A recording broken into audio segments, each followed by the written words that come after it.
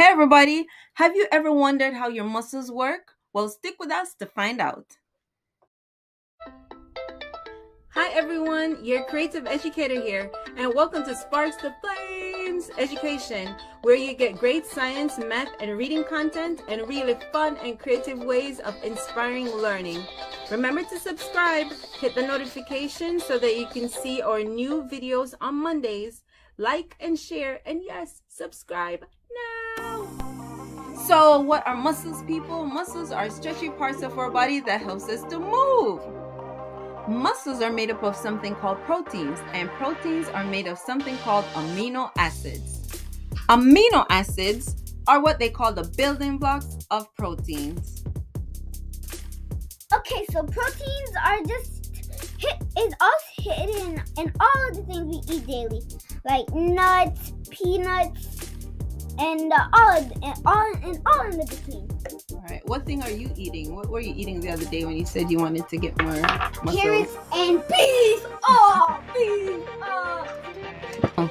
Proteins are found everywhere. They're in the foods that we eat. We also make our own proteins, and they all combined contribute to making the muscles that we use. So how do muscles work? So muscles are stretchy fibers like rubber band, and they have an attachment point. And once they attach, and they stretch and contract so that you can move. I'm little hands. Big hands. And talking about hands, we have rubber bands that are going to represent the muscles. See how they're stretchy? Our muscles are made up of fibers that are stretchy.